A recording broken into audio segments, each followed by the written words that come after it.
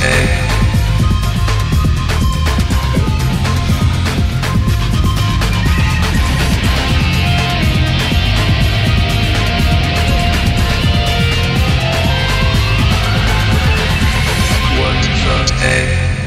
everybody, welcome to What the Tech. I'm Major Zarin. Of course, I'm joined by the king of bloggers and writers, Paul Thurrott. How you doing, Paul? I accept your coronation. Do you consider yourself a blogger? Or do you have an issue with that term? You know, the truth is I don't. I've come to terms with that, I guess. But no, I mean, I've been doing this for 20 years. I predate blogging. I tend to write articles that are lengthy and have some form of analysis, whereas I think most blogs and most bloggers just regurgitate the same crap over and over again. So I don't mean to be negative about it, but I mean, look, sometimes I don't have anything to offer. I get it, and a story happens, and you have to write about it. But I would think if you would look at most of what I write, it's not provide blog. some value on top of it, and that's not what bloggers do. Bloggers just regurgitate. I mean, typically, it's almost like the whole thing, like, oh, you do a podcast, and like I don't dislike the term podcast, but I think it's you know, I go at the term. I don't know why. It makes me feel yeah. Oh yeah. I consider myself an internet broadcaster. Right. So you know, you must have this problem. You talk to people outside of the industry, right? Which is everyone. And if someone said to you, Andrew, what do you do for a living? You know, the phrase podcasting would not mean a lot to most people. And so I have dumbed it down. It's not the right term. I've simplified it or just made it more general by saying, in the case of podcast, it's like an internet radio show. Yeah, that's all you got to tell people. And then people say, oh, okay. You know, like that makes sense. I don't think podcasting is something that has slipped over to the mainstream for the most part. I've had a very difficult time explaining to people, like even like family, like what I do for a living. And when you meet, like you see someone that you haven't seen in a while and you kind of tell them what you do, like if you tell them a podcast, obviously, like you said, they're not going to know what it is. And I just, to make it as simple as possible, I go, oh yeah, I do radio. Like I'm on the radio, or I do radio stuff. Yeah. Or even when you say like, oh, I do internet radio, they always say, is that on satellite? I just say yes now. Yeah, sure. I've been lying to people for the last year. I'm pretty sure satellites are involved somewhere. Somewhere, yeah. There's some sort of relay happening. But I've been lying to people for the last year to make it simple for them and to make them like understand. They go, "Are you on satellite?" I'm like, "Yeah, I'm on Extreme Talk 152. I'm on NXM." I don't even know if that's the channel. And everybody goes, "Oh yeah, I know that station." All these poor people are tuning in to some station that doesn't even exist. You know. So Paul, I don't know what's going on. This is the first time I just got back yesterday from my trip to California, and it was the flight from hell. I should not be flying ever because I have just awful experiences just flying around, and I have not adjusted to East Coast time. I just woke up. It was like 11:04. I woke up. Oh, you just woke up? See, I've been up for I've been up for 6.5 hours, Andrew. To which I say, screw you, buddy. Yeah. No, I had to get up really early. It was just an early flight. I didn't go to sleep yesterday. I had to take a red eye. I got into New York at like 6 in the morning. I got home at 1 because I had to fly to Newark because JFK grounded everything. And I didn't sleep at all. So maybe it was just that I kind of needed to go to sleep. But I'm running on West Coast time and I'm like really off today. So I'm hoping I'm able to gather my thoughts and kind of put together a decent show for you guys today. Just decent. You know what? I'm going to set my sights a little lower. Okay. And I'm going to say no. We'll see what happens. I'm sure it'll be fine. So you were in D.C. Yes, I was. For the Partners Conference. Yep. And interesting news came out of there. Couple things. Yeah. Yeah. I guess the first one we could talk about really quickly is the layoffs. 18,000 layoffs at really Microsoft. Quickly, really? Yeah, as quickly as possible, I guess. 18,000 people. 18,000 people have been laid off. Majority of them are on the Nokia side, which was expected. A lot of the positions were redundant. Okay, by the way, so that's interesting you say that. I am not 100% sure I would have expected that. I think a lot of people did expect that. I mean, I had argued before this ever happened, Microsoft already had too many employees. They're taking on 25,000 additional Nokia employees. Um, something has to give. And you're right that the majority of them are coming from Nokia. And you're right that a lot of people thought that was going to happen. But my rationale for that not happening was you don't buy this giant manufacturing company. In other words, a lot of those employees are in factories building phones. That was one Sure. of Nokia's core strengths. And then get rid of all of that. And I was wrong. So you do that. And so that's 12,500 of the 18,000 are coming from Nokia and largely in those factory facilities. Okay. And so what they're going to do is downsize, or what Microsoft called right size, its manufacturing capacity. And they're going to close a couple of the factories, and they're going to focus on a couple of the other factories. They're not closing down all the factories. I mean, they're still going to make their own phones. And so that was a big part of it. Yeah. What was it? Was it just Nokia was a little too bloated in that sense, Yeah, or I think that's a okay, good way to put it. or Yeah. is Microsoft trying to cut back on a lot of what they've taken on? Yeah. By the way, so a fellow blogger, not to disparage her, Mary Brascom, a good friend, tweeted right before we started. She said, in response to someone else, I think Nokia might have been over capacity on manufacturing for the size of sales. For a while. To which I Yeah. replied, well, Microsoft certainly thinks so. In other Yeah. words, yes. And so it's funny. There's a lot of stuff around the layoffs, but when you bring in 25,000 people, that's one thing, right? So you over capacity just on employees. But there's also a different focus for that Nokia stuff inside of Microsoft, because that Nokia stuff at Nokia was Nokia. Making phones was Nokia. That's what they did.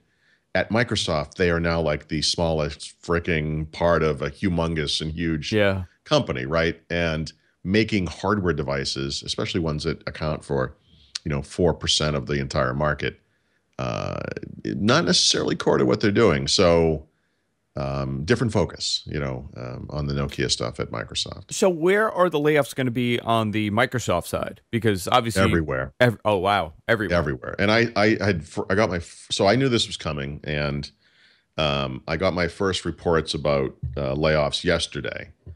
And so they announced it today, but they on campus had already put aside rooms, and people were being pulled in as early as last night. Was this expected because of the a new CEO's coming in? He's trying to, and he's made a huge impact already on this company. Was it expected in that sense, or was this something that was going to happen regardless? Yeah. Yes. So this is something that should have happened earlier. This is something that should have been happening all along. I'm sorry, my Fitbit is refusing to attach to my wrist for some reason. I've been calling on them to have this kind of layoff for a long, long time. I mean, even back in 2009, when they laid off, 5,000 people at the height of the economic recession. 5,000 people out of like 100 is not great. Yeah. 18,000 is more like it. And frankly, I think they could go even deeper. But Microsoft is a company that has multiple layers of hierarchy, multiple layers of people between an idea and a decision being made. And hopefully a big part of this, because we don't know the exact details. I've heard my own things. I'm sure Mary Jo has heard all kinds of stuff. She has a lot more contacts with this stuff, and I haven't talked to her yet today. But, Satya Nadella talked earlier in the week in his memo about shortening decision-making times. And part of the shortening occurs when you get rid of those layers. Sure. You Because go it's a from total idea to bureaucracy at this point. I mean, for them Yeah. and for a lot of other companies, Apple is a people think, it's this open idea. It is very structured, and depending on what division you're in, you have no contact with anybody else. You're And- sectioned off, and you're put far, far away from them. Well, by the way, the other thing that Apple does is Apple runs itself like a bunch of mini startups. And so, the groups that make things like the iPhone and the iPad and whatever else are really small. Yeah. And they don't really interact a lot with the other parts of the company, although that could be changing. I mean, by I the way. could even tell you, within, let's say iTunes, for example, right? iTunes Music, iTunes Video, and iTunes Podcasts are ran totally different. separate, and they don't Yeah. have any contact with each other. I mean, and that's from what I have heard firsthand from people that have worked for those divisions. So I don't know if it's still like this as a couple of years ago, but they do it also. Right. So anyway, I'm Yeah. sorry, just to kind of complete the thought on that, I would just say that regardless of who became CEO, this was coming. Regardless of who was going to be CEO, Microsoft had already decided to purchase Nokia. By the way, Satya Nadella was against this. Now that he is CEO, he doesn't really have a choice, and he's expressed his support for it. But the truth Against is, the acquisition of yes, Nokia. he would not have bought Nokia if it was up to him. Okay. And I find that to be very interesting. Um, but you have these convergences, right? And so you've got this guy who's got a deep understanding of cloud first and how that works in the cloud world, and how Microsoft can take traditional products and kind of migrate them over to new things in this new world. But it doesn't really matter who he is. They're buying Nokia. I mean, this is the time to do it. On this quarterly report, which is going to be the final quarter of their fiscal year that they'll announce on Tuesday, they're going to have to suck up $7.2 billion worth of Nokia, not to mention these severance packages. You might as well do this all at once. And I'm sure Microsoft, assuming it is legal to do so, will take the hit on the severances right now to get this stuff all out of the way. And so people are astute enough to look at their financial results for the quarter and separate out that Nokia stuff, and then kind of say, okay, well, here's how the business really did, and that's going to look awesome. But there's going to be this huge, multiple $billion of hit that will occur, and that's going to look terrible, but it's a one-time deal, and that's what happens when you spend that much. And it's better for stock perception also, for the investors. Right. Investors don't want to see a one-time hit. Maybe I know the stock went up yesterday because of this, but the stock market is totally unpredictable, and there's no rhyme or reason sometimes. But I think for something like this, rather than seeing this gigantic piece of the company, not gigantic, but a small piece of the company constantly hemorrhaging money, which would be the Nokia side because of all the, things that they've taken on from there. I think, it's not a bad decision company-wise. I think it's awful for the 18,000 people that are getting laid off, but... Oh, of course, yeah. As far as what they were going to do, I think this was definitely expected. And this is what happens when you acquire a company. You no longer need those positions. The other thing, just people may not understand this either, and this happened back when they did the 5,000 layoffs, 5 years ago. Simple math. A lot of those people actually still work at Microsoft, right? So Microsoft is still hiring. It's not like this is hiring freeze and Microsoft is, just shedding employees. A lot of those people, some of those people at least, can find jobs elsewhere in the company and will do so. Not all of them, not most of them, but some of them. Certainly not a lot of the Nokia factory facility type guys. I mean, there's really no place at Microsoft for that kind of employee. But I would imagine a lot of the people in the Redmond area and elsewhere, around the world, who do get laid off because of this. Some of them will be able to find positions at Microsoft and stay on. Yeah. Right. Because what they're getting rid of is not headcount specifically, right? You're not looking for a number. In other words, the goal isn't to be 18,000 fewer employees, although it is to be some portion of that. The goal is to eliminate very specific jobs, right? Specific positions, because there's just too many of them. We saw them consolidating a lot of these positions and kind of working closer within divisions, which is something that they were not doing 5 years ago, where everything was so separated. Do you see more of these layoffs happening? I don't know. I mean, I guess the thing I would say is what I had heard previous to this would be that this was going to be the most layoffs that Microsoft had ever done, in its history. The previous number was 5,000. And so I thought, 6,000, 8,000 something, that would be the most, and that would be pretty impressive. 18,000 is much higher than I believe anyone thought was, going to happen. And so honestly, it seems like he has taken a very decisive step today with the goal of not having to do this again.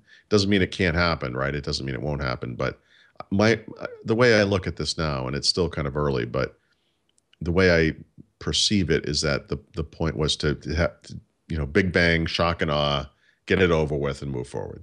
And so we'll see. Also, I want to go, now that we got that out of the way, Paul, now that we got the biggest news story. Well, actually, I don't know. I'm not sure what you want to talk about exactly, but there's because you didn't. I didn't say. You didn't do the minimum, man. I know. I'm sorry. I'm slacking. No. What are you talking about? I'm so sorry. You loser. No. I couldn't even wake up to do my 1 hour job. Yeah. Um, there's a side story to the layoffs that I think is the more important story, which is the devices business bit. And I'm not sure if you intended to talk about I that, but did. if not, So go okay. go right into it. So Microsoft published two letters that its executives have written to employees. The first, of course, was from the CEO, which talked about layoffs. But the second was from Stephen Elop. And Elop is the guy who was the former Nokia CEO and is now the executive vice president in charge of Microsoft's devices business. And so obviously a lot of the former Nokia is under him now. Actually, not as many as Not as before. I'm many as sorry. Too, before. too soon, too soon. Anyway, but he also runs the Surface business, the Xbox business, the PPI business, which is the perceptive pixel, the gigantic, 82-inch screens and so forth. So anything devices related. And his letter, at least to me personally, because this is the stuff I really care about, Windows Phone in particular, was very, very interesting. And he talked about how Windows Phone was already sort of moving down the path to follow this new strategy that Microsoft has, which is productivity focused. When Windows Phone first launched, it's funny to me, Windows Phone is only about 4 years old, but I think a lot of people actually forget the original point of the platform, the original strengths that the platform had, because things have really kind of changed over the years. We didn't have Nokia for the first couple of years that Windows Phone was out, the first year or so, whatever it was. And when it's interesting to go back and kind of look at it, because Windows Phone, as originally designed in 2010, was a consumer-focused phone, not an enterprise-focused phone. It was designed to go after that big chunk of the market that was buying up iPhones. That obviously didn't go great, and so for the past couple of versions, they've been trying to fix that. And I'd say 8.1, the version that's coming out right now, is maybe the first one that is truly enterprise ready in the sense that it has a bunch of the support for those enterprise policies and the things that enterprises expect. It's not there actually 100%, but it's much, much better than it was before. So Windows Phone has already been kind of making that move. The other aspect of it is if you looked at how Windows Phone has been successful, because it has been successful in certain markets.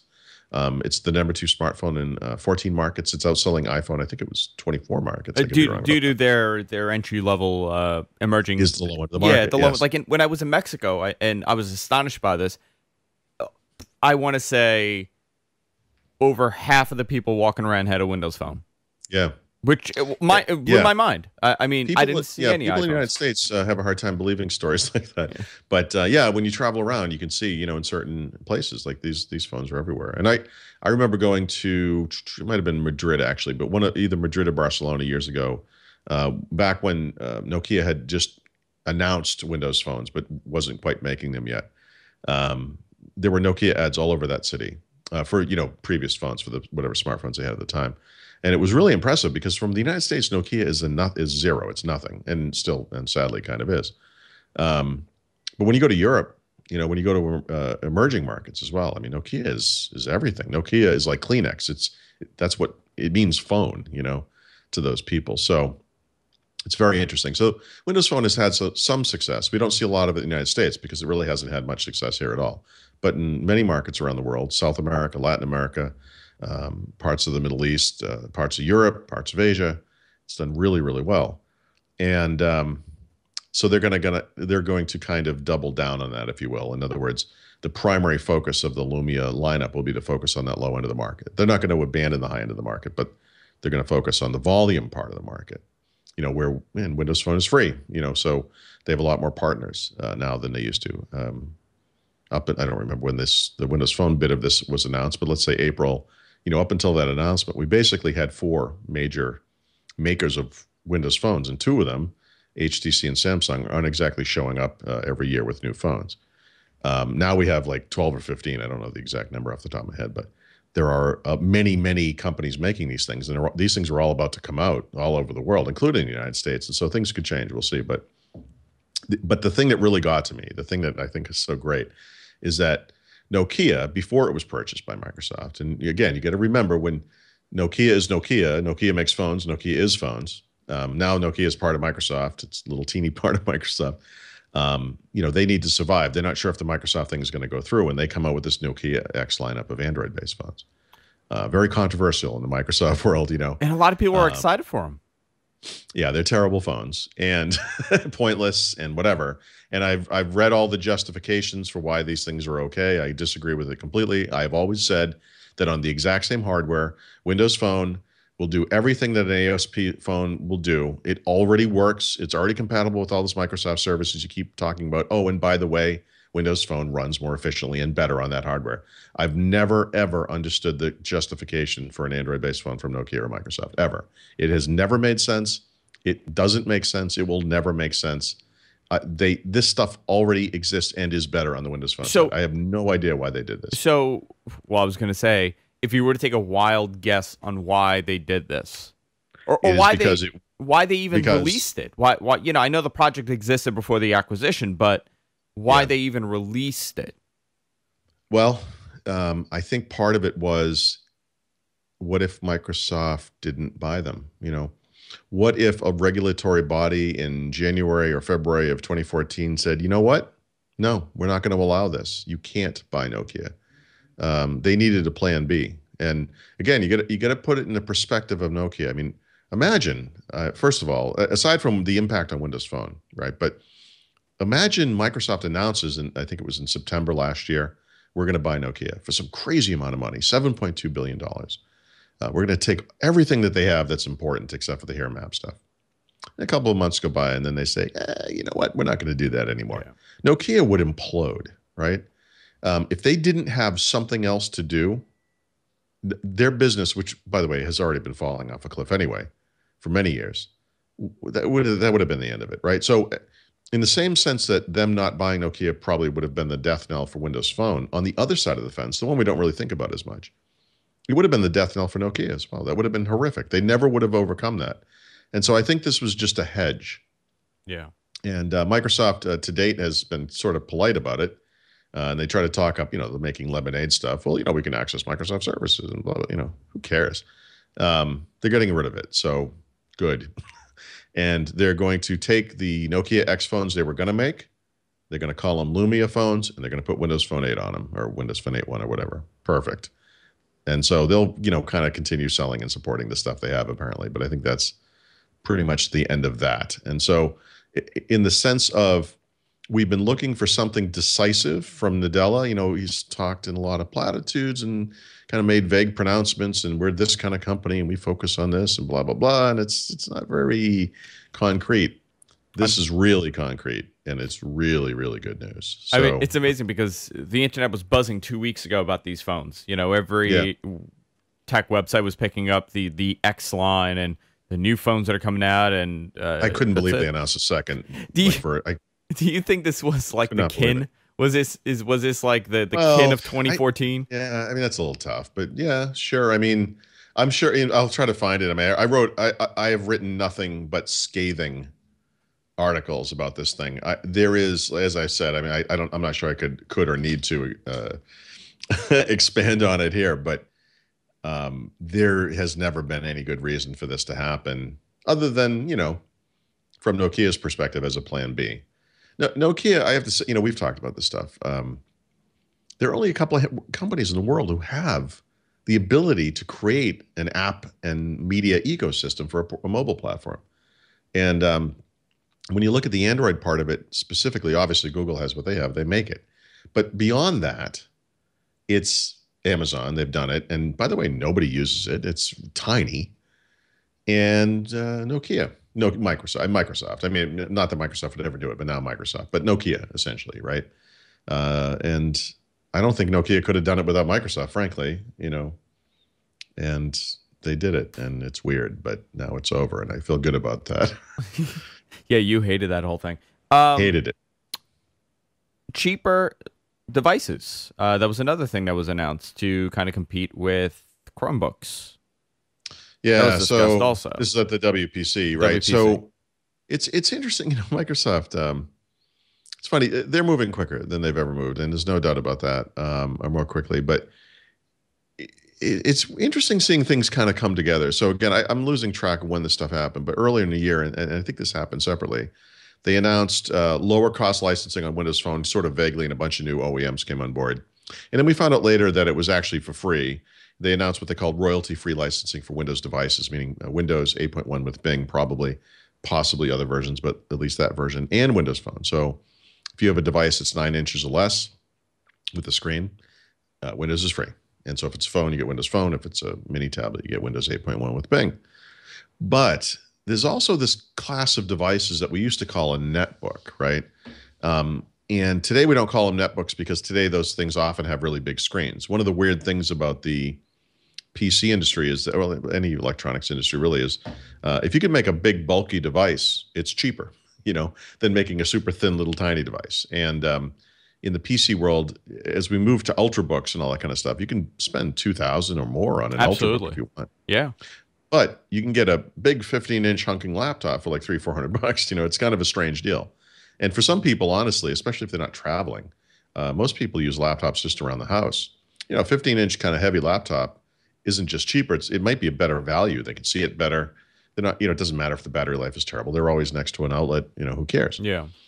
But what this free and cheap licensing is going to do, and by cheap, I mean if you have a device that has 9.1 inches or bigger screen, which would be a laptop or what we used to call a netbook, you get Windows 8.1 with Bing inexpensively. We don't know what the price is. It's not free, but it's probably, $1 or something. And now this new class of really cheap devices can appear. So on the tablet side, we're going to see Windows mini tablets that start at $99.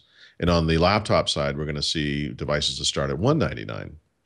And that's Chromebook pricing. Is there a cutoff on the screen size? Like you said, 9.1 and above. Is it from 9.1 in other words, to... so if it's 9 inches or less, Windows is free.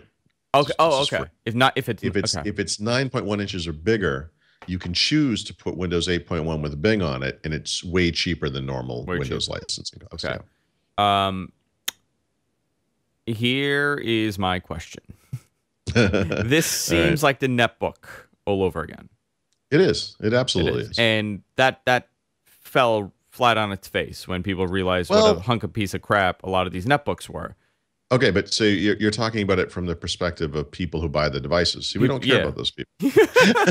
No, I don't mean it like that. Yes, what I would have said, and what I did say, and because I bought netbooks and used netbooks and kind of offered my own take on netbooks and everything at the time. You get what you pay for, right? But the perspective here is more from Microsoft's perspective. So in the netbook era, Linux was dead in the water, and then all of a sudden this netbook thing appeared. Small screens, really low resources, and running Linux because Linux was free, and it helped really keep the cost down on those machines. It was really bad timing for Microsoft. At the time, they were coming out with Vista, which was this gigantic, relatively bloated version of Windows that hadn't been fine-tuned and all that kind of stuff yet, like they did later. And all of a sudden, netbooks happened. And so Microsoft's response to netbooks was to create something called Windows XP Starter Edition. And first, they sold them only in emerging markets. And Windows 7 finally came out, and they made a starter edition for that. They threw that on netbooks. Vista never appeared on netbooks, right? It was just too big. So they had to make do with XP, even though they were selling Vista. I mean, some did. So I have a netbook that came with Vista. Oh, did it really? Yeah. Well, okay, well, and yeah, not exactly ideal. Yeah. Well, none of these are ideal, but you get the idea. So, by the way, so from Microsoft's perspective, it worked. They wiped Linux off the desktop. And so they took what they would call now a hard decision to make a cheap version of Windows. They arbitrarily lopped off some features, and they put out this piece of crap, and people bought it, and they didn't buy Linux, and that was the point. The problem is you flash forward now, it's 6 years later, 7 years later, whatever, and they're getting netbooked again by Chromebook, but they're also getting netbooked again by Android tablets, especially mini tablets. So these are two different things, even though the strategy is kind of the same. So on the Chromebook side, the strategy is simple: low-cost laptops, Windows laptop, push the value of that. Some people will bite, some people won't. By the way, I mean the one thing that Chromebook has over Windows is simplicity. If it does what you need, and again, I talked about these big laptops. It's good if it's good enough, right? These same people can sit in their living room and use a Chromebook. They're going to have broadband internet. Doesn't matter. The things that we complain about with Chromebooks may not matter, some of them. So that strategy is fairly straightforward. On the tablet side, it's a little more complex because Microsoft can offer OEMs Windows for free on small devices. They can offer them Windows for cheap, on bigger devices. But Android is not Chromebook. Android is dominant. Android Yeah. has 80% of the market, Android has 60% of the tablet market. This is a different thing altogether. This is not Linux. This is not Chromebook. This is a dominant market for us, not an up and comer you're worried about. It's a little late. And the other thing I'd point out, and I did point out, I wrote about this today actually, is that Windows doesn't match up to Android on a tablet at all. And to be clear, I mean Windows, like the touch part of Windows. Um, you could make a nice comparison. I want to buy an iPad or whatever Android tablet. You can have a good discussion around there. You want to have a discussion around, I want to buy an iPad or an Android tablet or maybe a Windows tablet.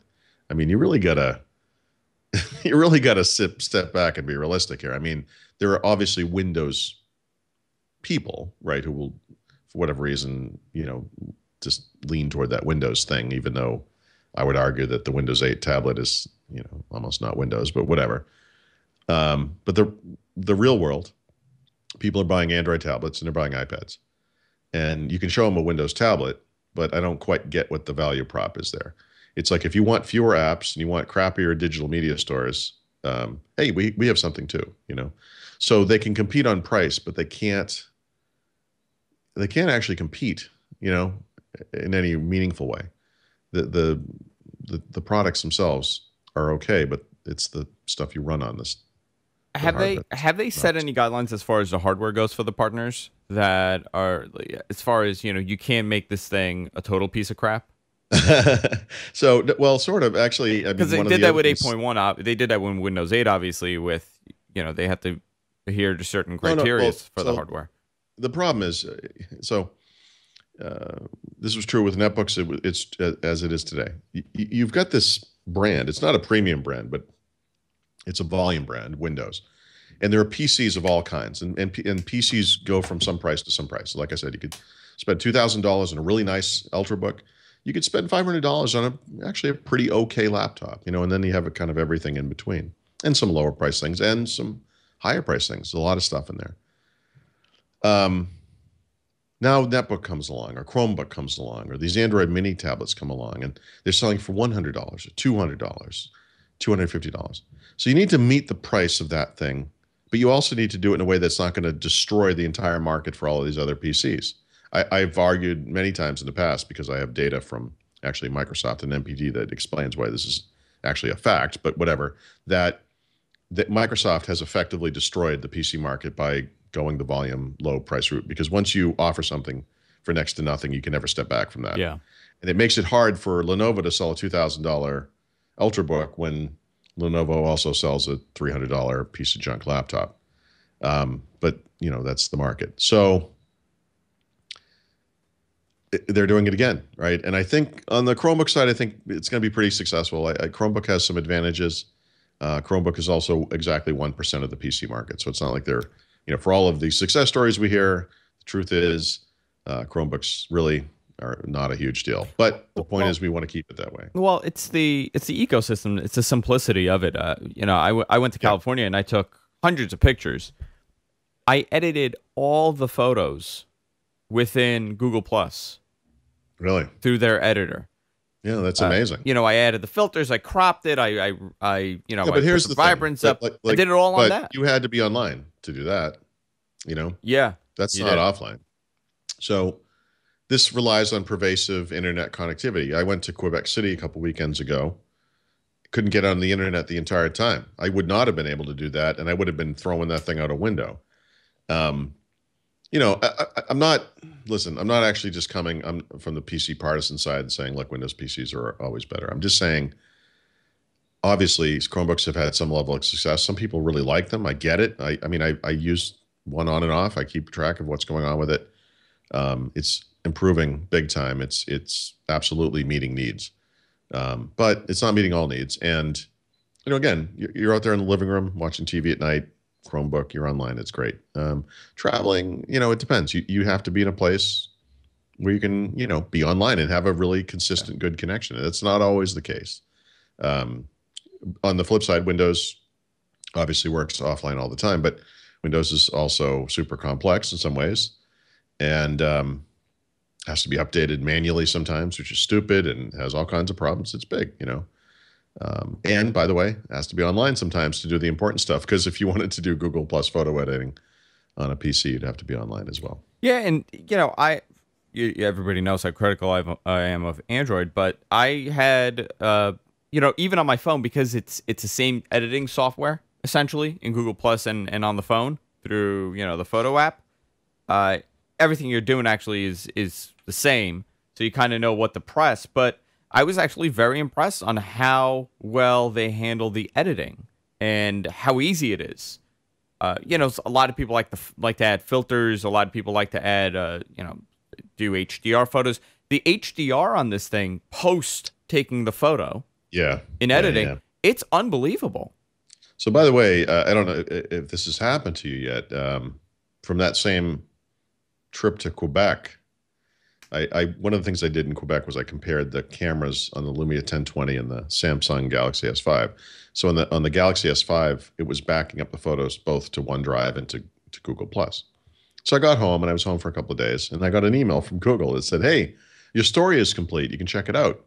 And you go to the web, and they've made like a little animated website movie thing that organizes your photos from that event and puts them all together, puts a map so you can, because of the geolocation in the photos, and it's got this whole thing, and it's done HDR on some photos. It's done like auto magic, what they call it, and they Yeah. have if you take a set of photos right on top of each other, it will turn it into sort of an animated GIF movie, Yeah, yeah. right? And so it does all this stuff automatically. And I thought, I'm looking at this thing, and I'm like, on the one hand, it's kind of nice, and on the other hand, it's got that Google thing where it's like, ugh, I wish they would just give it a rest sometimes, Yeah, But it I even can see people liking it. like I took a bunch for 4th of July. We stayed at a hotel that was overlooking the Brooklyn Bridge so we could see the fireworks. And I took a bunch of, just photos of the skyline. It Yeah, stitched the thing perfectly together. I didn't even try to do a panorama yeah, it shot. just does It it. just Yeah. does it. And I think for a lot of people, This is the kind of computer science that Microsoft used to get in trouble for, right? yeah. This is auto suggestion, auto correction.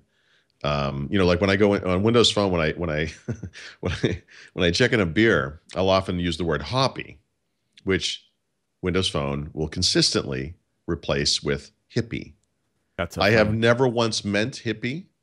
I have never typed the word hippie on Windows Phone. It always does it, despite the fact that I often type hoppy. I always correct it when I see it, but I guarantee you I have several check-ins that just say hippie, and you I don't think anybody's ever said, I hate my ducking phone. know, right. Like Well, but you could, yeah, sure.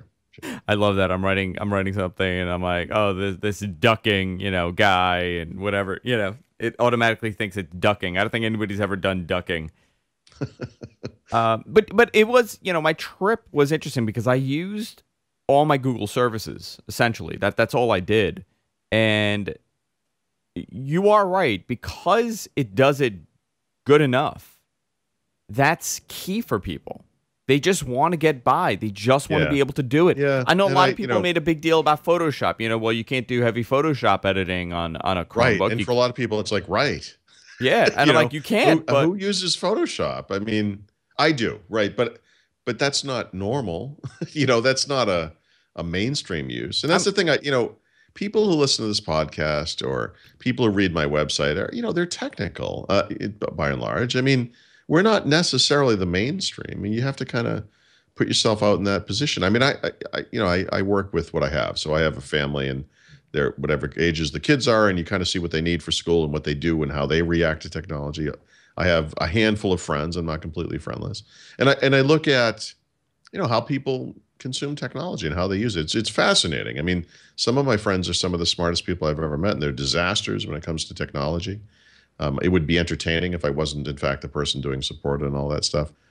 But yes, and that was what I wrote in my Chromebook article, which was like, you need to.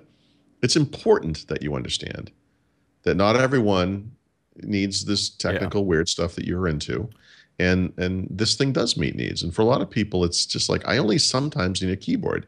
I'm going to write a paper for school. I'm going to make a flyer for some yard sale, whatever it is. yeah. I write every day. I need something that it's keyboard based, but there are not hundreds of millions of people doing my job, so it's a little different. I do have to tell. I have not really played around with like the photo editing stuff on the Microsoft side. Yeah. Are you, you're leaving? Okay. Jessica Zarian is leaving. She just needed to tell me. Can I tweet that or? You could tweet Jessica Zarian is leaving. Uh, so on the iPhone side, I was actually really surprised on how, I don't want to say crappy, but lacklustered the photo editing software was on the phone. While on the Android side, it's not that it's complex, but it's far more intuitive, and it's far more you have far more options. I don't to tweak. I don't do a lot of on-device editing. I have to say, I think the Google approach, where it does that automagic stuff as it's backed up to Google Plus, is probably great for most people. Yeah. I do think that people should take the time to go look at it, because it's not always going to be what you want. I mean, the thing that's a little scary. Kind of hyper expose it or whatever. Yeah.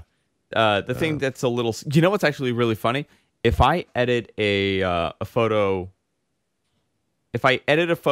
in Google Plus, like with their Photos thing, and I download it and I try to send it to someone over iOS, like to an iOS user, like via text, the image does not display. That's interesting. Like the image it's a line. It's almost like it's been shrunk to a line. I don't see it on my end, but they can if they click to open it. There's some weird glitch with it. So I want to take this moment. I want to talk about Patreon. We have a couple more minutes left. I want to talk about our Patreon campaign. A lot of funds coming in last week, guys. I think we're at $430 on Patreon. I think we set a goal at $500 by the end of the month. If you are a fan of the show, if you enjoy the show, if you are a first-time listener of the show and you want to get more Paul and Andrew, we do a bonus show called What the Talk. Sounds so impossible to think I know. that could be the case. It's impossible for people to like us.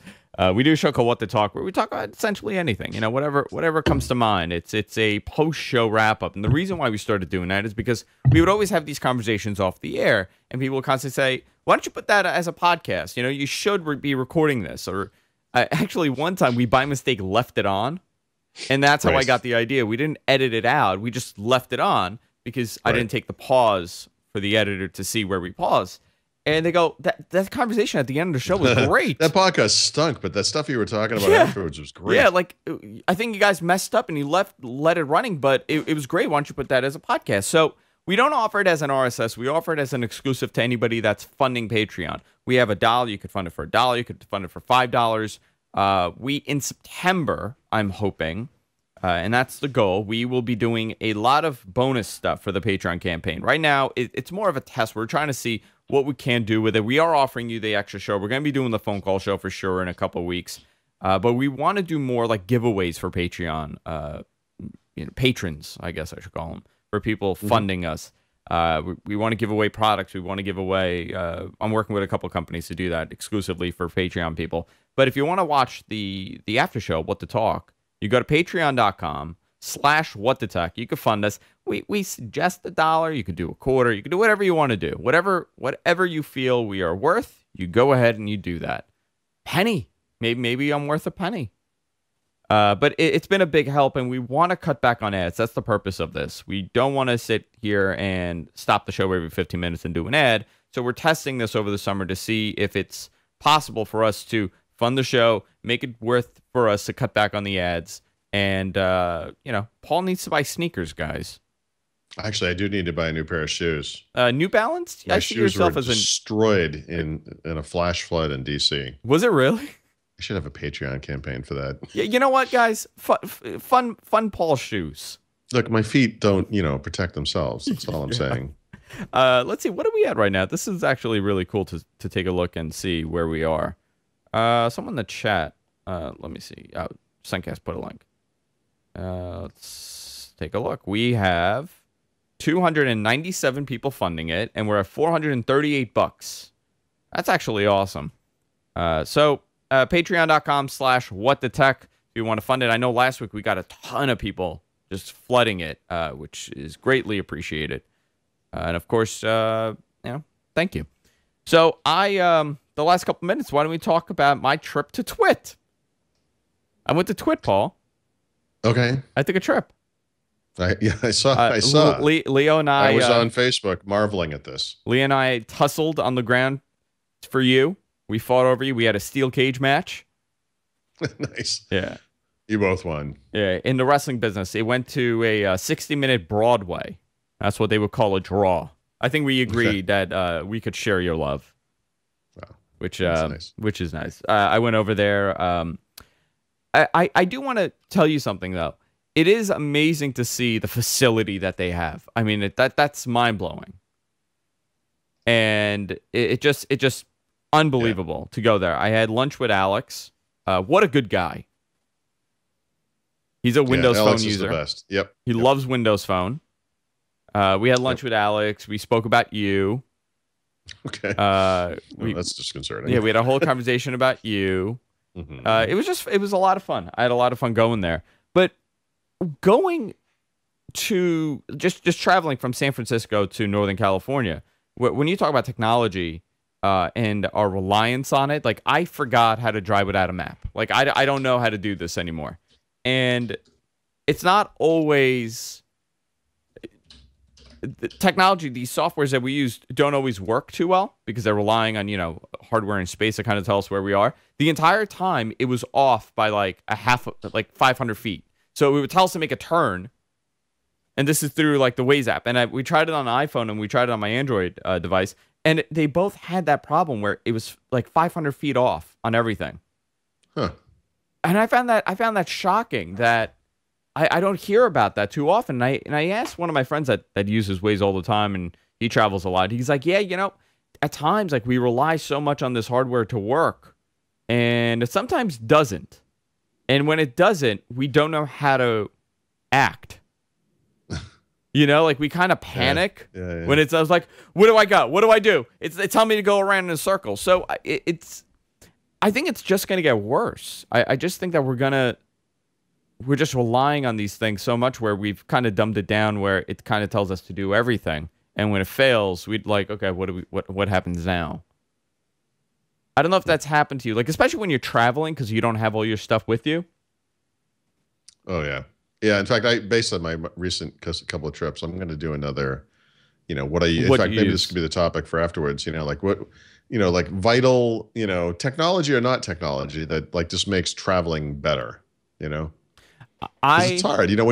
when you have this kind of consistent set of stuff when you're home and you kind of rely on going away, it could be difficult.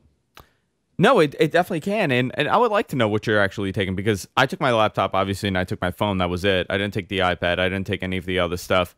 But I still felt like I was missing something because I rely on so many different devices for everything. Yeah. Like it's not that, and this is the problem that I think Microsoft faced with Windows 8, where they tried to make this one device where it is your iPad, it is your laptop, it is it's just one Right. ecosystem, and Right. in concept, I think on paper that's phenomenal, but there are things that you do on your phone that you will never do on your laptop. It's like saying, there are things in Vegas that you do that you would never do in your hometown. Like I have a difficult time doing certain things. Like even like the photo editing, for example. I could do it far quicker on this than I can on my laptop via the same service with Right. Google Plus. It No, just doesn't feel comfortable. um, one of the hardest things, this is just dumb maybe, but I have a very specific workflow, and at home I have this 1920 by 1080 screen, which is not particularly high resolution really anymore, right? 27 inches, but to me, like Windows scale, it's just normal 100% scaling. There's no weirdness. Everything looks exactly right. It's great. And when I do things like edit photos in Photoshop for my website, I know the exact resolutions of things and it works great and I love it. And coming back from a trip where I've been using the Surface Pro 3, which is actually a great device to travel with, but smallish screen, super high resolution, got to do weird scaling in every app. Everything's a little bit off. Coming back to this screen, it was like, oh, nice. Like it was just, it's like when you've been in a hotel for a week and the shower is terrible. And then you get home and you get under your own shower and you're like, thank you. Yeah. It's just so wonderful. It's just like that. And I don't know. I hate, yeah, it sounds like a first world problem. It is, and it is, but this is also like my career. Yeah. I'm not going to travel with a big screen and a real keyboard and all that kind of stuff. I'm not an idiot, but it makes working remotely less enjoyable and less efficient. You know? But is it also the fact that you're just not used to it? No, No. no. It's literally that it doesn't work as well for me. For example, on my now 2-year-old Ultrabook, 15-inch screen, 1600 by 900 resolution. Anyone today would hear that and say, "Oh my God, that's so old-fashioned." You know what? 100% scaling, everything. It's just like this big screen. It's just smaller, but everything is exactly right. I love it. Surface Pro 3, again, awesome companion on the road, and for many people would not have the issues that I've been describing. But Chrome scaling a little off, a little different. IE scaling off, a little different. Photoshop, I have the Elements version, so I don't even have the ability to scale. It's ridiculous. It's like little tiny 1-point fonts on everything. When I do like an imagery size, I have to use very specific sizes, and I'm squinting to see the screen because like the little numbers are so tiny.